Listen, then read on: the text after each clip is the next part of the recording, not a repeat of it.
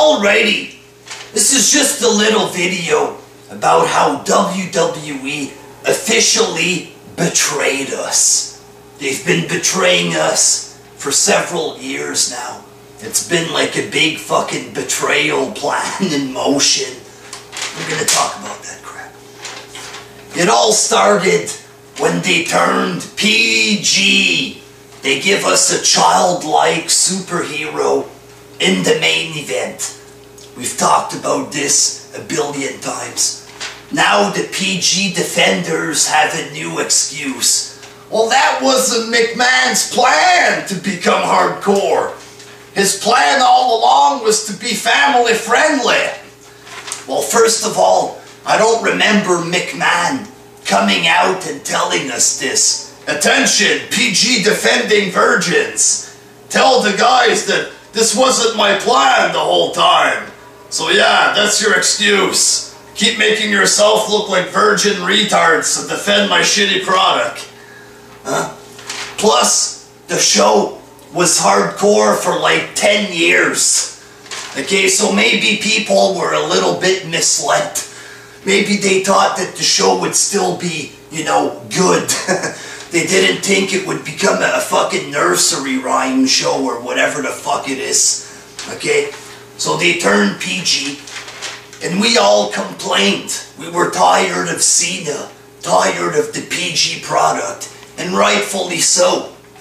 So what happens? CM Punk arrives and cuts a promo, talking against the company, talking against Cena, saying it needs to change. Basically, he said everything that the Attitude Era people wanted to hear. He said everything that we've been complaining about. Next thing you know, Punk becomes a major star. Alright? And we all thought that the Attitude Era was coming back, because they fucking teased it.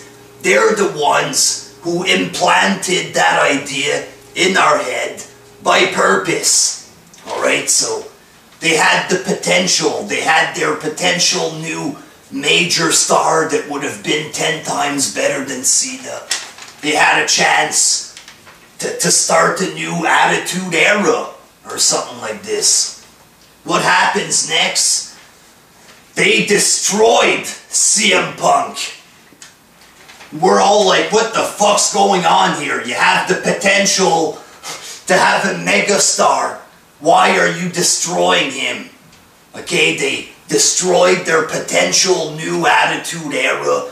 They made a mockery out of it with Laurinaitis, saying it was the new golden era, the people power era, making it look like if new eras is a bad thing, basically. You understand? Then they proceed to put Cena over Punk. Okay, they tell us that Punk was losing ratings, but when Punk became champion and they started their new eras, they were doing childish, G-rated bullshit with Kane and Zack Ryder. No wonder they were losing fucking ratings. Okay? Now why did they destroy their potential new Attitude star along with a potential era? Because they don't want a new fucking Attitude Era. They don't want it. So what did they do? They brought the idea in our fucking head. They give us Punk, who's acting like an attitude guy. Then they purposely destroyed it. They sabotaged everything. That way we wouldn't want a new Attitude Era. Oh, so John Cena was better than him all along. Well, phooey.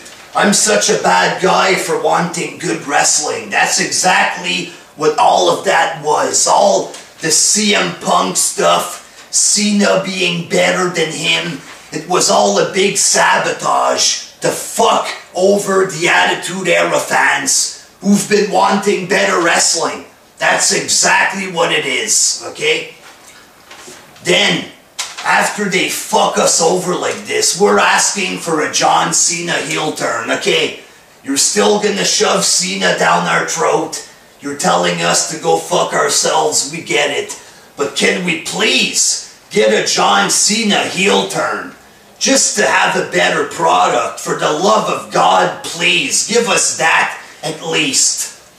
And apparently this offended the YWC and Cena fans, because apparently wrestling is real. And if Cena turns heel, then he's going to be a real bad guy. I guess they think wrestling is real. It offended them, I don't know. But what did WWE do? They pull out the rise above hate shit. Okay, suddenly Cena's dressed in black.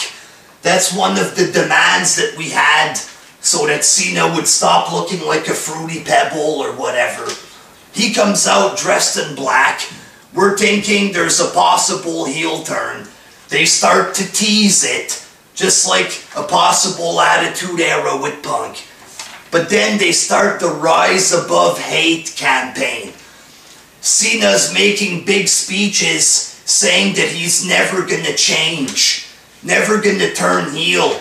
Basically, they tried to make us feel like pieces of shit for wanting a Cena heel turn. But the whole time, we just want a better product. You see what they did? Oh, Cena, you want Cena heel? Here's a little Cena heel storyline. Retarded garbage with Kane. Next thing you know, Cena's a big, great person because he's not turning heel. And all the people who want the heel turn are haters. We were bad, evil haters. Alright, so big fucking pile of bullshit there. Then they betray us again when they start experimenting with G programming on Raw.